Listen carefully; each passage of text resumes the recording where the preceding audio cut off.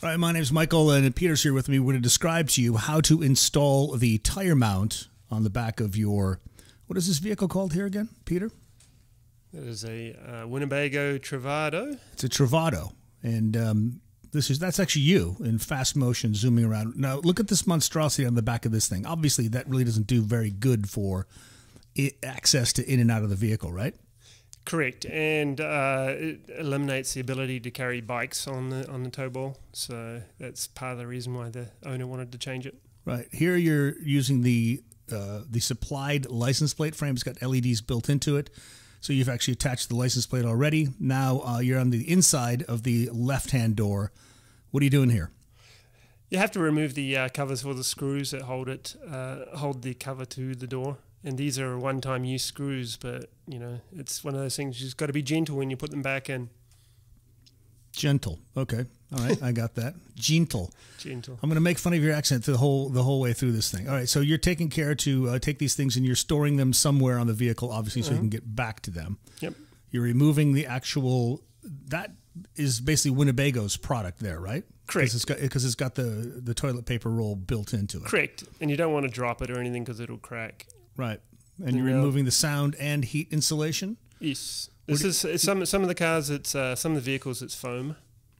Oh, and you're not throwing that away. You're actually just placing it so you can reuse it. Okay. I'm sorry. I'm trying to keep up with you. What are you doing here? We're popping out the standard or OEM light bulbs from the actual light rack on the outside. And that's what would normally light up the license plate, correct? Correct. Okay. They actually stay connected all the time. We do not remove those. Otherwise, you'd have a computer code on the dashboard. Right. So you just leave those lights in. You're going to reinstall them at the end. That's a 10mm nut to remove those three nuts.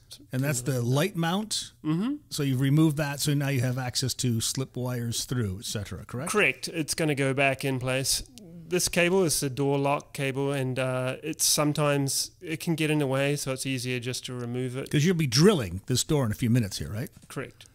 Okay, now you got a template. This is the left-hand template. There's going to be a right-hand template as well, which is pretty much the same thing in reverse than this, because it's got the cutout, as you can see on the lower left there, for the door handle, right? Correct. So how do you have to align this thing perfectly, or is this just kind of like guesswork here? What do you? It's pretty much, as long as it's somewhere close. It's more important that it's probably horizontal. That you know it's. So people driving behind you don't go, oh, that thing's crooked. That looks weird. And exactly. They'll pull you over. All the OCDC, ACDC people will pull you over and demand that you fix it. All right, so you just tape it down. You're going to mount it with the paper on there? What is it? What are you doing here? Yeah, we're just doing a comparison to make sure that the paper aligns with the actual holes on the mount. I see. Because okay. the paper can stretch and shrink with moisture. Right. Double checking it, and it's roughly it's approximately, I believe it's 7.5 inches approximately from the edge. It looks like 7 upside down, but yeah, I think. Right, now you're marking the actual holes, paint job where you're going to drill. Yep.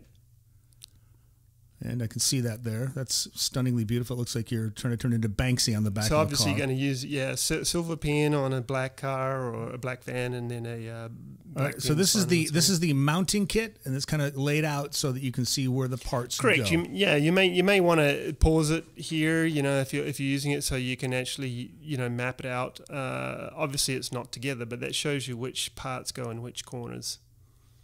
Okay. So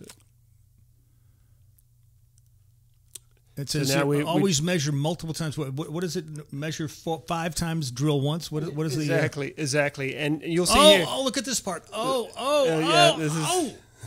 $100,000 vehicle, and you're putting holes in it. You may want to center punch. You may want to center punch these holes. I find that I don't need to because I have a good drill bit, and I'm holding the drill with my hand. So painful. Mm-hmm. All right, so there's the holes from the inside. Correct. And now we're going to use a stick drill. Oh! That looks so unbelievably painful. So you're going to cut these to the second step. You could go all the way out to 1/2 inch, but normally it's just a little bit under. I think it's 14 millimeters. And this is so the bolts actually fit through those holes, correct? Correct. It just has to be larger than the holes. So here's a breakdown of the actual mounting plates, and you're going to mount those onto this. And no, it says here the taller side of the pyramid. How does that? Oh, I see. Because there's a curve in the door. There's a curve. So it's wider at the bottom and narrower at the top of this bottom mount. So you're going to have the thinner side at the top and the thicker side. At the bottom. Who engineered this this mount? Is it some sort of a genius that did it? That would be Mark's. Mark engineered it. This is the trickiest part of the install. Getting these bolts and everything aligned. It usually takes two people. You can get inventive with trying to hang with what do you call them, straps. But you would not recommend that. No, it's pretty difficult. It's much easier with two people. Right. So we've threaded the bolts through. Someone's holding the rack on the other side for the moment. I can see their feet. Who is that? Tom? Tom is holding it, and this is a stiffener. These are designed to go in and to give a little bit more support. The tire rack will work fine without them, but these stiffeners definitely stop a lot of movement in the bottom of the tire rack.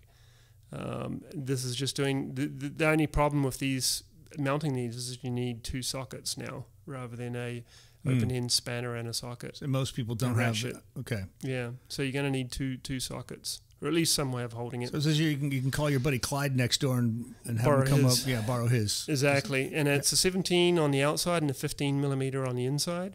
We keep to metric just for sake of a metric car. That's because you're from a metric country, yeah? Well, this car is basically a Fiat anyway. So right. So anyway, so we've got the bottom mounted. It's not tight. There's still enough movement in the bottom to be able to get these wedges in. As you can see, the wedges are going in with the urethane. The hard urethane is obviously on the exterior, and then the soft rubber-like compound is against the painted surface to protect it. Right. Now, the number plate goes in between each of these. If you're not doing a number plate install, say you're watching this for the right-hand side, then you would obviously just have it straight against. Oh, look at that. The mount goes up and obviously the bolts are still loose. Yeah. So basically, somebody can buy a bigger set of tires for their vehicle later, and the thing will go up and down, so they can show off their license plate. Absolutely, and not get pulled over by some overzealous sheriff that wants to and for the OEM wheels, it seems to be about in the middle of the slot works. So that's a little bit up to the customer. So that's the inside view. That's the polyurethane. What is that? That's the rubber mounts going on first. Correct, and then we've got the urethane stiffener, and then just the washer and the nylock nut. So all of these nuts are nylock, so they won't unwind. All right. So now you got the same issue where it's I see, because you can't get the other thing in there. Okay, so now you need an open end wrench. So the tool requirement. We may do a little picture for a tool requirement, but it's basically two sockets, 15, 17 millimeters, and then an open-end wrench that's a 15. Right, okay. So the plate's in, everything's in. What's left to do? I see wires hanging. Yeah, for sure. And the first thing you want to do is you want to make sure that all these mounts are square and level, and then you want to torque everything down. Oh, it comes with a lovely sticker, red, white, and, red, silver, and blue, I see. Yep. And it's actually made in the United States of America, which is good. And you weren't. All right. So what are you doing? With this? You're putting back in the frame thing, yeah. Correct. We put it back in, and that's because we're still using the old lights, just because of simplicity, so we don't get codes on the dashboard. Okay. We're putting them because the LEDs would trip a code saying you've got a bulb out. It's exactly exactly. It's the LEDs this looks are not high enough resistance. So this is putting in splices. Now the LEDs don't have a polarity, so you don't need to worry about the positive or negative, even though we have a red wire and a black wire. There's no need for you to worry. So you just connect it up. That's a splice. So you'll work out how the splice works. Generally, the wire you're connecting goes on the inside, and the through wire goes on the outside. And you just make sure that it's in the right placement before you crush down the piece of metal. And you can always call Clyde next door if you need to have him come over and show you how it's done, because he's probably a better electrician than all of us, right? Correct.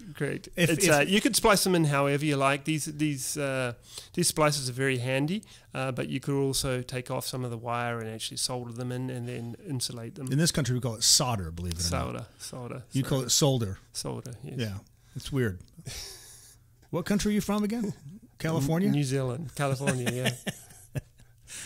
Okay, so you're crimping those down, and you just bury those back in the door. And we've got the lights turned on right now, which is handy because you will know straight away whether you have a connection or not.